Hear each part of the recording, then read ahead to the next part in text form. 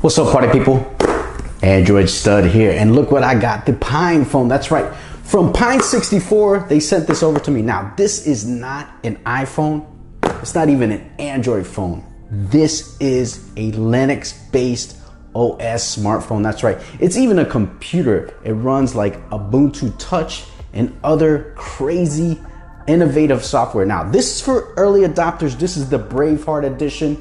You have to have a brave heart to try this on, but hey, I wanted to see what it was all about. I don't really know much about Linux, but I want to get into it and learn about it. So this looks like a lot of fun. So let's get into it, the PinePhone.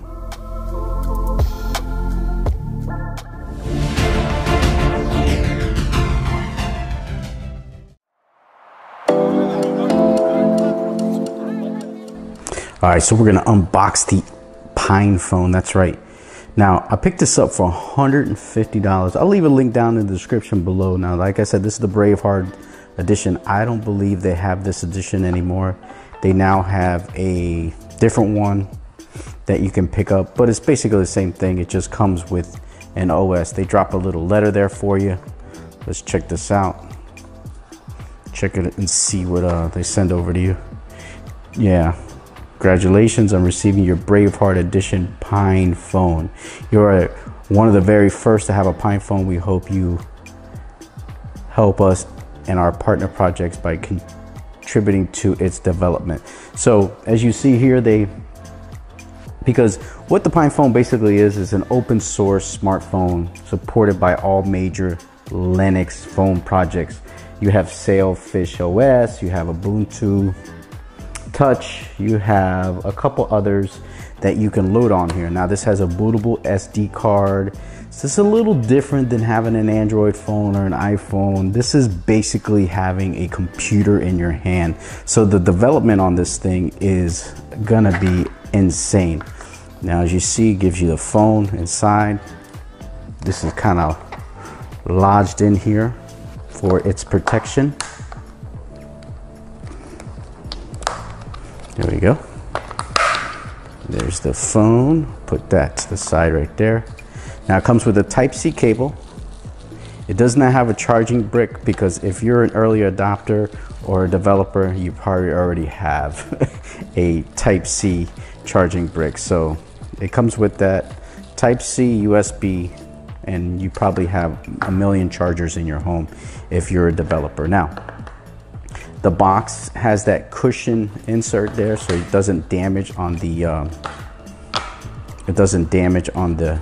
on the shipment. Now, this came all the way from a long way, and it took a long time for it to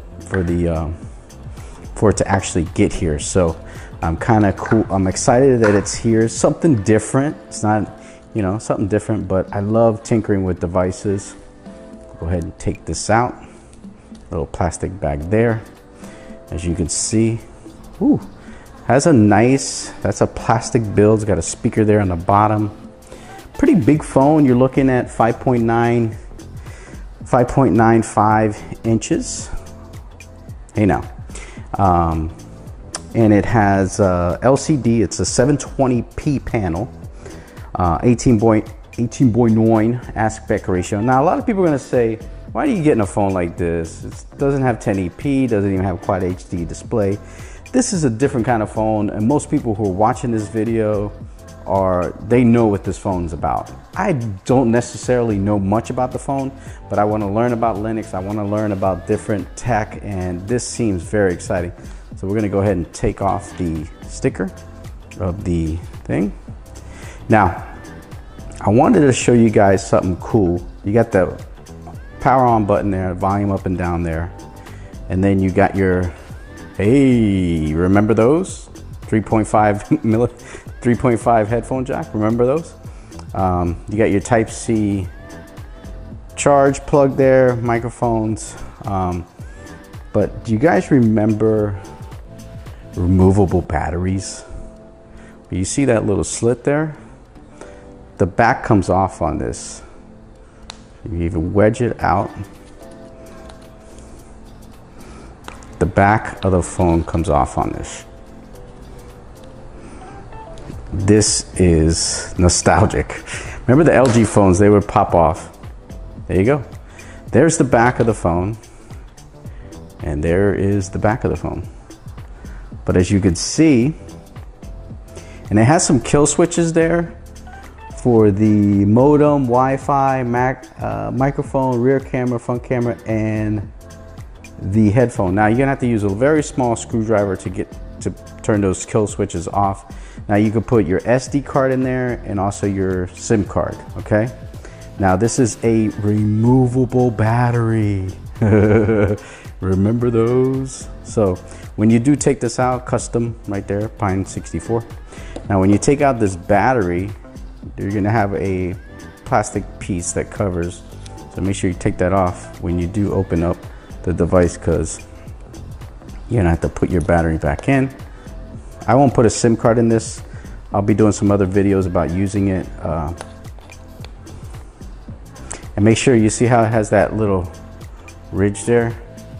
Make sure you slide that in carefully and then put your battery in, and it'll kind of sit in there real nice. But now we will power this on. If we snap this together, and it comes together pretty nice. Now this feels like a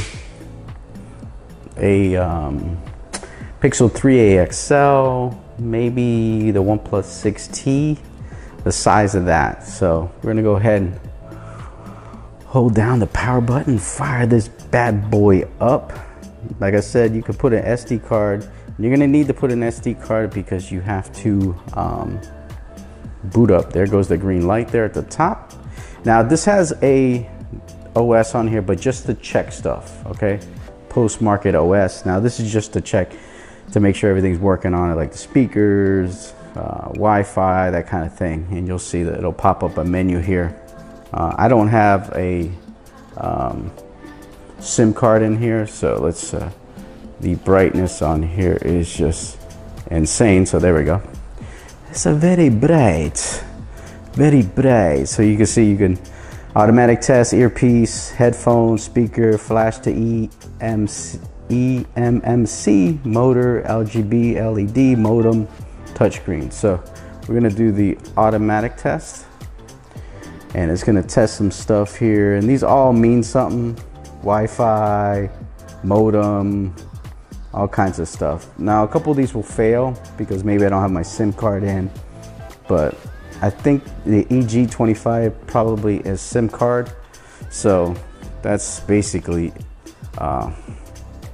it on the test. Now what I will be doing is I will be checking out this device for I'm gonna flash Ubuntu Touch on here so that you guys can get a little taste of what this thing can run, the potential of it. Now, and I'll be dropping some videos here and there. I'll be checking out some other Linux OSs and stuff like that, but you have to boot it up through the SIM card. And but I'm looking forward to seeing what this thing could do, man.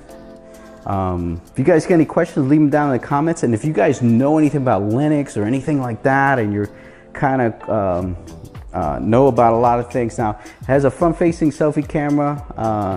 I believe it is a 5 megapixel.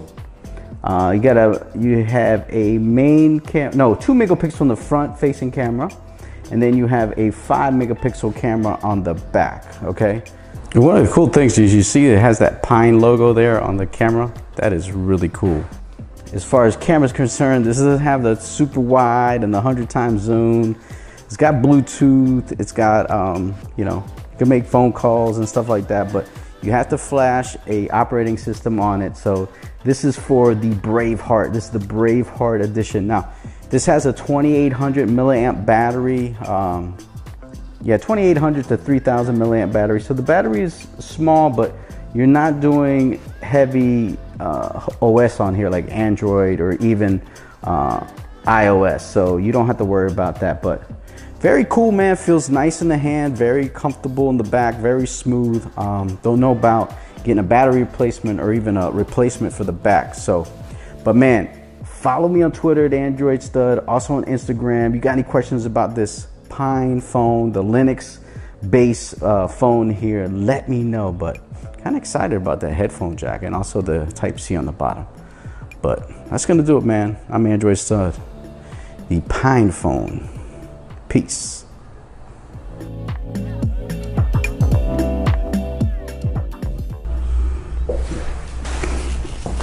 All right, 3,